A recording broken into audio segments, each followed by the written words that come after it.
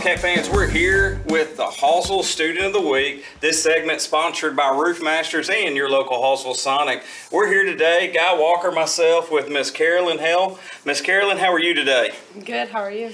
Doing well, and we're going to get into the whole academics of it, but one of the things I've heard a lot of, Carolyn, is that you play a multitude of sports. And so tell me what all sports, and tell the people at home, what all sports do you do? Well, I run cross country and track and play soccer and tennis. So my first question that I have for you in that, because we're going to talk about some of your achievements in those sports, but how do you maintain academics? How do you maintain any kind of a social life? How do you maintain a family life when you're doing all of those sports? Well, definitely a lot of communication with coaches and coordinating practices, and then not procrastinating is key. Yeah.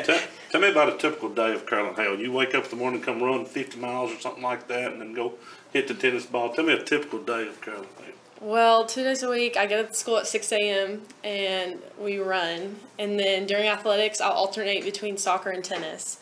And then play matches. And then weekends, I'll run a meet. Also, you got plenty of time to do all kind of things then.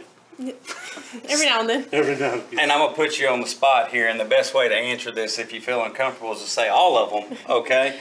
But do you have a sport that you consider your favorite out of all the sports that you compete in? Yes, I do. And you feel comfortable telling the people at My home? favorite sport is soccer. Is soccer. Yes, but then the one I'm most competitive in, individually, is definitely cross country. So tell me some of your achievements that you've had in cross country, soccer, some of your awards that you've gotten. Tell me, I know you were a state qualifier in cross country. Yes. So what do you have to do to be a state qualifier in cross country? Yes, so definitely I trained a lot sophomore year, and then freshman year it was more of just going out there and seeing what I could do and just focusing and buckling down when it counted. At regionals, that's your one shot, so you just focus and go get it. So for the fans at home who are like myself that think running 5 yards is a lengthy amount of time, yes, sir. An average cross country meet, how far do you run? A 5K, so 3 miles. So a little over 3 miles. And then, so what is your time in that, your best time that you've got in that 5K? My PR is an 18:51. In 18:51. I can't even drive that. I'm not getting a mile in 18:51. So another thing that I've heard that you excel on all of the fields, courts that you're on, but I also heard that you're one of the top 5 students in your class. Is that right? Yes, sir. And is that something that comes natural to you? You said a big word a while ago about not procrastinating. And is it something you have to dig when you go home every night, or does schoolwork kind of come natural to you? It was definitely natural freshman and sophomore year, and then as I started getting into those APs, I started having to study more, and then just definitely schedule. I have a calendar that I write everything in. Yes, yeah. So not only is she running 5 miles a day, we're hitting 40 tennis balls, we're kicking the soccer ball everywhere, we're studying half a night with number 3 in the class.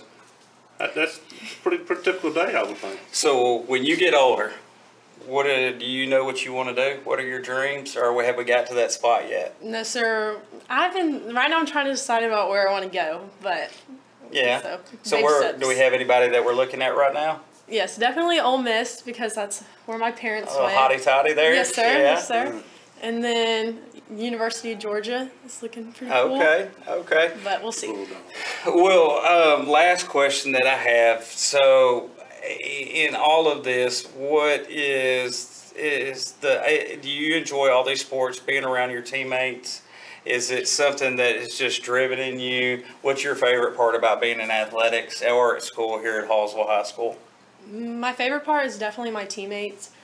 My freshman year coming into this big school, soccer and tennis really just gave me a home and upperclassmen to look up to and mentor me, whether that's giving homework advice or even where my next class was. Just having that family and knowing all those girls had my back was definitely the biggest benefit.